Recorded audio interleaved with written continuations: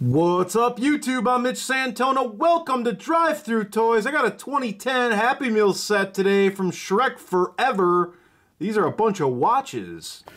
Before we have a look at the watch itself, I just want to note that this is a very functional watch. You can set a bunch of stuff on it. That is what you can set on it.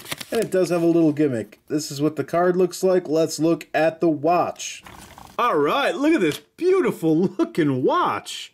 Absolutely amazing looking. It's a beautiful 3D head, Shrek head. And basically what you do is you open his mouth up. I don't know if this is going to work, but you can then, as you're setting the watch, his eyes go, his eyes start moving around. I think the batteries have died in this thing. This is from 2010. Let me see if we can, No, we've got nothing. I could probably replace this with a watch battery and actually tell time on it. But as you can see, it's not quite comfortable on my wrist. In fact, give me a second here. I'm going to have to go cut this off before my hand runs out of circulation. Here is Gingy. And Gingy is not a wristwatch. He's just kind of like a pocket watch. Remember in the old days when you used to wear suits everywhere and you had a little pocket for your little watch and it was on a big chain and all that? Yeah, I want to bring back that look. Actually, this one's got a little licorice clamp, it looks like, on it, so you can put that on your book bag or your briefcase or your lunchbox or whatever it is you want to do. Now, Gingy's got a nice happy face. Now he's serious. And the buttons here are his eyeballs. And you can just kind of set the time by pressing on Gingy's eyes, which is probably what's making him mad.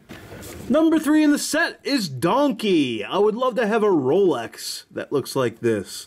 It's an amazing looking watch. You open Donkey's mouth, his eyes kind of go back and forth when you do that, and then you can see it's not actually 3:55, but there is a timer here. You can set that. And just like the Shrek one, he does have a band, but I'm not putting that on my hand again. I just got circulation feeling back in it. Lastly, here is Puss in Boots. He's got the little Zorro type character, the Zorro type hat. And this little feather here is actually spring-loaded, so you can hook it onto something. The way this works is you just pull this down, just like that, and you got Puss is actually looking down at his own time, which is kind of neat. And if you have normal human hands, you can push these things, and you can set the time, the minutes, the seconds, all that stuff. So that's the last one, Puss in Boots. That's going to do it for Shrek Forever. Folks, thanks for tuning into this Happy Meal toy review collection. I am Mitch Santona. If you could subscribe, that would be fantastic. And I will see you later with some more Drive-Thru Toys.